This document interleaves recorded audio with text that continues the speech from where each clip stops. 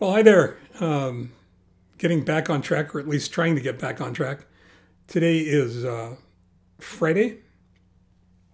It is about 2 o'clock in the afternoon. It's December 6th, 2019, journal number 243, T+248.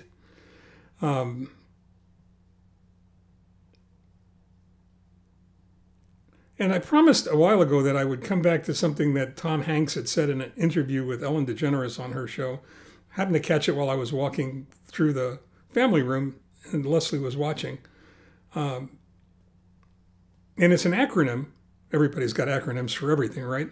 It's an acronym for Why Am I Talking? Wait. W.A.I.T. Why am I talking? And it's cute and it's interesting, and it was an interesting discussion because he was talking about how he was trying to put that into a play in his own life, and I thought it was interesting as well, and it was worth looking up. I actually went to the web and started to scrounge around, lurk about, and see if I could find anything on that. And there's plenty of it's not original to Tom Hanks. It's a thing, and evidently a thing that escaped me.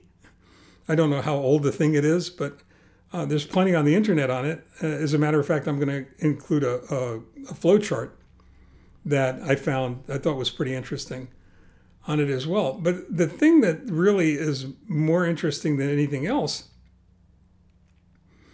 is that I think it's more or less normal for the majority of people to fall into the trap of thinking about what they're going to say while the person with whom they're engaged in conversation is talking, rather than listening to that person and hearing what they have to say.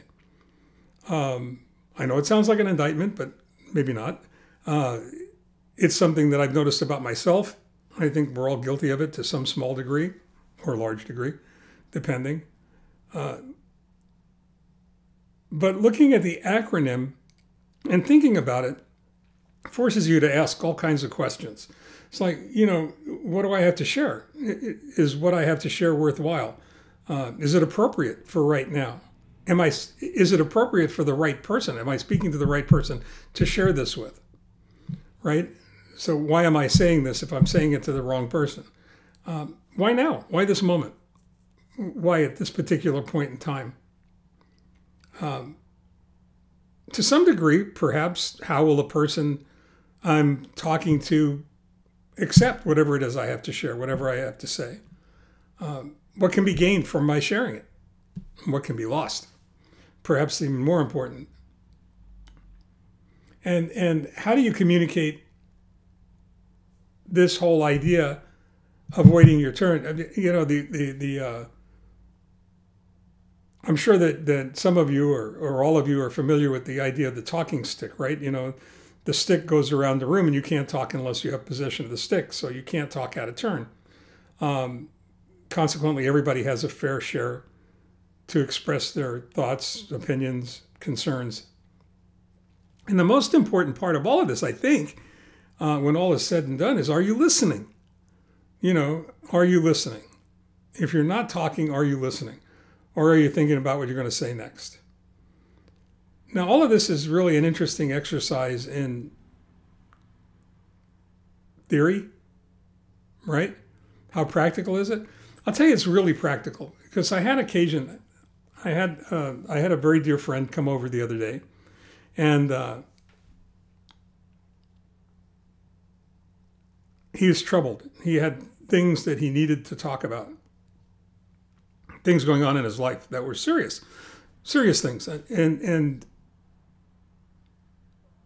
I know that there are people that would have felt put upon. I know that there are people that would have felt as if this was some kind of a bother, an infringement.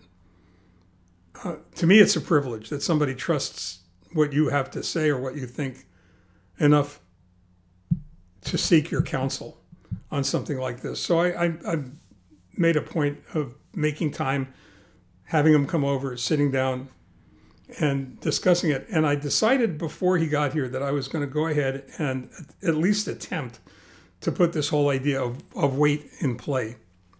and see how it works and see what it feels like if you're going to experiment and road test the idea. And I got to tell you something. It works. It really works. It's difficult. It's really hard. It's hard to resist the urge to say something. Especially if there are long periods of silence in between. But I know that when I'm trying to go ahead and do the blogs or the journals, I know there are times when I go quiet for a few seconds because I'm trying to think of how best to say what it is I have to say. And recognizing that made it a lot easier for me to just sit still and listen. The other thing that happens when you're practicing wait, why am I talking, is you tend to lean in because you want to hear, you want to know exactly what's going on. And that helped a lot. Now, I'm not going to tell you that we resolved all of my friend's problems because I don't know. I have no idea. I have no idea what's going to happen when he gets back into the world. I have no idea what's going to happen when he gets back home again. What I do know is by my choosing to wait, and by my choosing to speak selectively, and by my choosing to allow him to find his own answers, I think he's going to be a lot more successful with the problems he's trying to solve than he would have been otherwise. He's certainly going to be more successful with the problems he was trying to solve than he would have been had he just taken whatever I had to say and implemented it. Because this time, the choices that he makes and the actions that he takes are really going to be his own. They're not going to be given to him by somebody else. They're going to be things that he's found himself. You know, he's lifted the rock and there it was. So I'm not sure exactly how to go ahead and put this flow chart into the video. However, I am sure of how to put it onto the written blog. So take a look at it there. I can show you what it looks like though, right? There are two of them really, if you look at it carefully. Why am I talking? I have something really important to say, or I have a very strong opinion to share. Okay, fine, that's good. Is this the time to do that? Yes or no? If it is, be concise. Why am I talking? I have an on-topic contribution. Is it your turn? No, don't talk. If it is your turn, did somebody already make this contribution? Be concise. And I like the bottom one better. I think that's the bottom one. I don't think it's as sexy. If I can figure out which way to move it so that you can see it. There we go. Right? So look for it in the blog. I'll put both of them in there. All right? In the meantime, stay well. Take care. When you have something to say, think about what you have to say. Make sure you know what it is. Make sure it's concise. Make sure you found the best way to say it. Make sure you're saying it to the right person. And wait if you have to. Okay? It's Friday. Have a wonderful Friday evening. Have a great weekend if I don't connect with you before that, but I'm going to be online. So take a look around. I'll be back. For those of you who have read Misfire or are reading Misfire now, if you like it or if you love it, please go to Amazon and leave a review. Reviews really help. And I'd sure appreciate that. The feedback I'm getting on the book so far is great. I'm really excited. So thank you for all your help with regard to the book and getting it out into the world and sharing its message. Stay well, take care. And that's it for now.